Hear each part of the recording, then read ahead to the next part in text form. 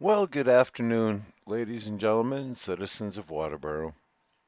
I know that we are here now on March 21st, 2018. We are now 6 days out from the vote, right here, as you see on the screen, this here, the special election. Now, why I want to do this video today is because I have allowed the town officials to have their two meetings. The first meeting last week, you had a couple people involved that showed up from the public, and they had great concerns about the property because they live right beside it. But why I'm doing this video today is because I was very disgusted once again with how our Board of Selectmen treat the citizens of Waterboro. How they talk down to you, how they claim that the people of Waterboro care, but there's just a handful of misinformers and liars. To the two people that wrote the letter in the Waterboro Reporter last week, Gordon Littlefield just openly insulted you, not by name, but he openly insulted you, saying you were a liar, and says that you're misinforming. And of course, social media, that's me. I'm lying to you people. And this is how he goes on. But ladies and gentlemen, who's the one sitting here, as you see right here, with proof of what I'm saying? Proving through documents and their own words. So I think the first thing I want to do here in this video is let's listen to our great selectman, Gordon Littlefield, insulting the people. And then we'll talk about his words after. So here, let's listen to this here. So let's see what he has to say. I'd like to clear up. There's been quite a lot of, I think, misinformation that's been spread in the social media that needs to be addressed, and even in some of the letters to the editor. So if you have questions on that, I strongly urge you to, call, into the town administrator's office, or anyone on the board, can certainly help you out. One of the comments I know in the back of my mind was somebody wrote in a letter to the editor that they want the people to send a clear message to the selectmen on, how they want, which way they want the town to go. And I submit that on that I think that we got a pretty good, clear message from the townspeople when they voted on it at town meeting to accept the 2020 comprehensive plan.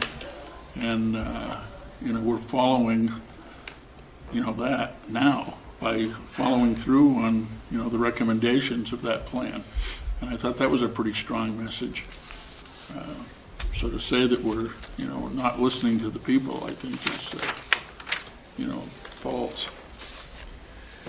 All right. Okay, that's all I'm going to put you guys through with this. One thing right here, Gordon Littlefield, first and foremost, you need to understand Gordon Littlefield. Gordon Littlefield was somebody that did not want to be a productive part of society, and he became a public servant. He worked for the York County Sheriff's Department. He retired from the York County Sheriff's Department. So what people like him know is that they put themselves above the taxpayers. They feel like they're better than the taxpayers. He has not been able to, or I can't say him, they have not been able to get their point across to the people because, yes, people like me, people like others on their Facebook. See, I'm not on Twitter and Facebook. I have nothing to do with those spyware people that take your personal information and give it to these people and others and government agencies. But I digress on that. And then to openly call out the people who finally, the Waterboro reporter decided to post a couple letters and not just feed these people with the narrative that they want to push. The problem is, ladies and gentlemen, Gordon Littlefield, in my opinion, is a coward. He cannot come out and say what the misinformation is, but he wants you to go behind closed doors so they can only give you half truths.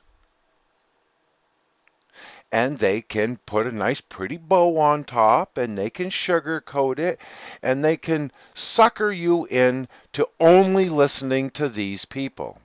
Well, as we see in our government, our federal government, our state government, our county government, our town governments, do they ever have your best interest at heart?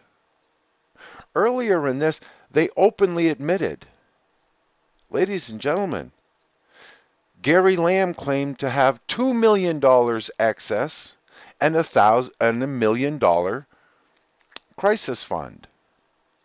But the truth is a $3 million surplus and well over a $1 million crisis. So they're lying to you. See, they're lying to you about the amounts. So they did put on the screen, but still in writing, what you see from Gary Lamb is 2 million and 1 million about. Well, an extra $1 million surplus. Ladies and gentlemen, if you take the $3 million surplus and you divide it down by the number of properties in Waterboro, everybody in Waterboro deserves a $652 check cut to them right here, right now, and say sorry for overtaxing you. Because I don't care what any government official says. I'm not lying to you. Gordon Littlefield is trying to blow smoke up your ear. Oh, yes, he is. He only wants the half truth. That is the modern day Nazi Marxism. You silence any opposition, as we see the censoring going on the social media and stuff today, because of people like Gordon Littlefield that want to lie to the people. And I call a half truth a lie. If you cannot show the pros and cons and be honest to the people, Gordon, then we will have to call you out. That letter was very well written. We need to show and send a message to the town. Well, the thing is, Gordon, is why don't you tell the truth to the people about the votes? Number one, look at this, ladies and gentlemen. This is all they put on. 21.96% of every dollar goes to the town. 3.91% goes to the county. 74.12% of every dollar they take from you in your property tax goes to the school. And we'll talk about that in a later video, about how it's time to shut down this runaway money train that's not educating our children. Gives us people like Gordon Littlefield, is what it does. So, I will say to you right now, Mr. Littlefield, how am I lying? Be a man and let's hear it. I'm being open and straightforward to the people. I'm not hiding behind a closed door to lie to people and only tell them what I want them to know. So let's hear it, Mr. Littlefield. Let's hear how I am lying to the people. Because if you want to really look at it, when you come into, this is their website. You go down here to News and Archives. And that brings up this. This is all the news and the archives. The thing is, as you can see, right here, election results. And you come up further, election results, right here. Now, when you come down here into 2015 area, it seems though, gee, we have no election results. especially around June, right in here. Where did all the election results go from in here? And we did have elections like we do every year. In here, the election results of when the 2020 committee, when we brought it forth to the townspeople, many of us wanted to have a different platform. We wanted to be able to get as many things going as once so the people understood exactly what the 2020 comprehensive plan was truly about. But we were not allowed to do that. Because, of course, the people like Tim Neal that came on in the end and this Robert Powers, as you see, his name is all over all the documents, is always the mediator. Now, what happened is it was put forth in a babbling bull way that the people didn't understand that this is not something that is set in stone. This is something we have to work on. So in a way, the selectmen are telling the truth. There is something that it's recommendations that we have to work on. But now the problem is it's how they are interpreting it.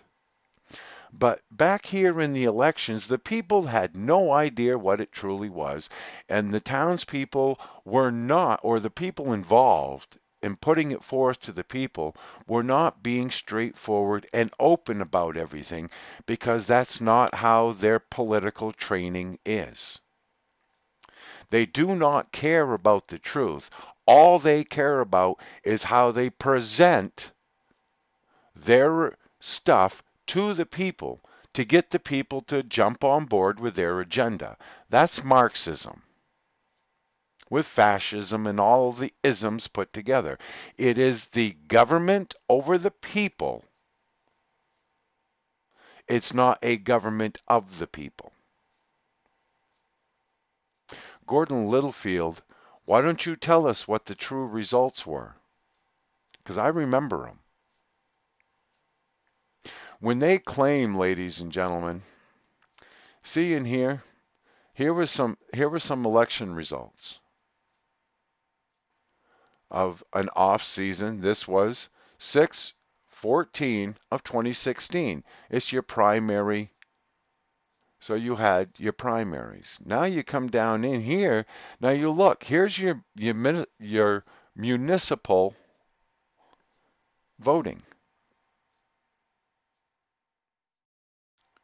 And what you have here, as you see, Waterboro has about 4,800 registered voters. And as you can see right here, just in 2016, in June,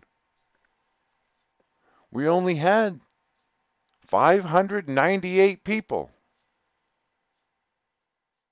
11% gave us Dennis Abbott and Tim Neal. And of course, here's the school budget goes through. For this, it was not the budget. This here was the terms. See, there was people they were hiring for committees and this and that. This is your school budget. As you see, question 1, question 2. This was the year they wanted to know if they still wanted us to vote yes or no. But as you see, when you have, they're not winning by much. 100 votes. Over here to keep it in the hands of the voters, a little bit more voted yes. But the thing is, see how these 598 people are running the town. They're the ones that control the town. We don't. And it is hard to get people to vote because of how Gordon Littlefield, you just heard how Gordon Littlefield insults the people and then cuts you down behind closed doors because he's not man enough to stand up and do it on camera in front of everybody and point out how you're lying to him. The vote to accept the 2020 committee was no different than this stuff right here. We almost lost it because there was only 40 more yes votes than no votes. And it was only about 500 people that had voted. But they say that's the voice of the people. No, it's not. It's because of the way they insult people and they talk down to people and they treat you like you're nothing but a peasant. That's the problem. This Malone property, ladies and gentlemen, this whole thing is not good. It's nothing good at all. This Malone property right here, this is not the property that we wanted big development on. We did say some commercial development could go on in this area but the problem is any developer that comes in this section right here, ladies and gentlemen, that you will see, if you look at Google Map, when a developer comes in to look at a site to build anything, one thing that they're going to do is they look at the topographical map and they will see that this is about a 15-16% incline. That's a hill going upward. That's quite an incline. They won't even look at a site usually that has over a 10% incline because it costs way too much money to develop the area because it's so steep. What we did do, the other property that's in on this is right up in here. This is Foglio's Pit. This is the Townhouse Road. This is Little Ospey Lake. This is a trailer park area that comes in, and you want to know how these people think about something in their backyard? Why don't you ask these people about how they've been complaining and lied to when they have proof that Foglio's over here on a Saturday morning claiming I won't start until 8, but he's over here 6:30, 7 o'clock, starting up his machinery, moving machinery around. So these people on a Saturday morning are up at 7 o'clock because, oh yeah, here's your little buffer zone. Here's your little 15, 20, 30-foot buffer zone between here and here. But we said, look, get your hands on this property. It's flat. It's not in a big swampy area. It's not on a hill. And there's plenty of property here to create. Even when you come down in here, here's Route 5. You come in. And you have a development in here with homes further away. And you come in here and you get your hands on this property. And you develop commercial in here. It's not much of a difference than right down here. But ladies and gentlemen, they keep cramming everything right here. This is all swamp. It's all swampland. It's all big hills, mountains. You come further over in here, this is all swampland. And they keep, the old saying of, if you believe that, I have some swampland in Florida to sell you. The only difference between down in here and over in here and over in here where they keep trying to cram everything is that this is the only high ground.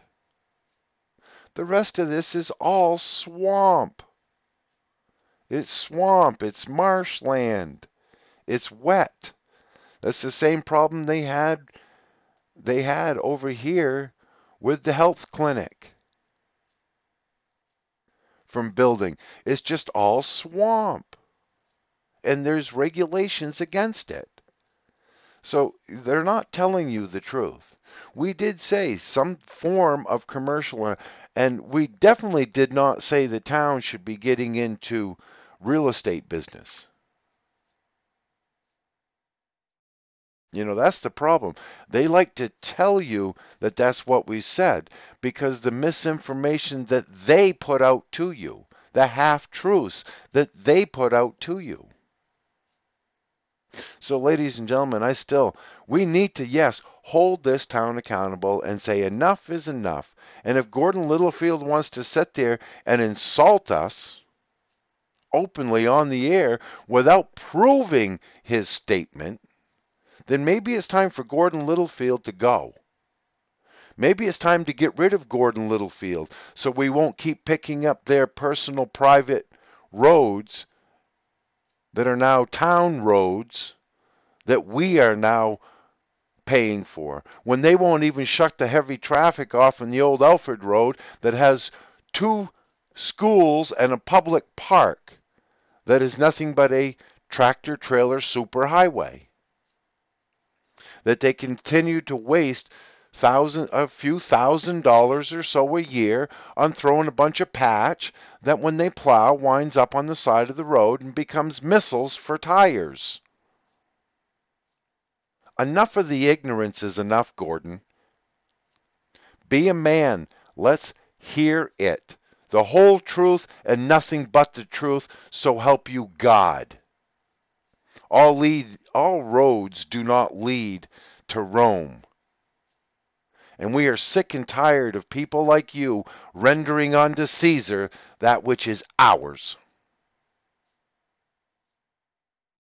We are not here to support the whims of people like you. And Tim, be a man. Tell the truth. Stop being a kiss ass. You guys got a problem with what I say? Let's hear it. Beating around the bush is nothing but a coward. I'm not a coward. I will fight you at every turn of how you have pulled the wool over the people's eyes. You gave us a town administrator with the powers of a town manager, and it was all on a lie. All on a lie. Just like the comprehensive plan now, all you're bringing forth is a bunch of lies about what the true intention was. Because basically you don't care, you don't know, and you think that you're untouchable. We are awake. We are now holding state, local, county, and federal governments accountable for their corruption, their tyranny, and their oppression of the American people. Google, YouTube, Twitter, Facebook, they can all censor all they want, but we have our means of getting it out. And we don't care if the local newspaper is just a shill for the local government. It's the reason it's nothing but a worthless newspaper that nobody really reads. So on that, ladies and gentlemen, I will leave you again, and I will encourage you, hold this town accountable for their lies and their half-truths and their misdirection and their overtaxing and their supporting of a entity that we do not own, and the constant whims of putting the taxpayers on the hook for a fire department that is mostly made up of people that do not even live in this town. It's time we have the say in our town. So vote no, vote no, vote no on March 27th and hold this town office accountable for their lies, their deceptions, and their deceit. And I will be here all the time to set the record straight. So thank you very much. And as always, this is No Way Out.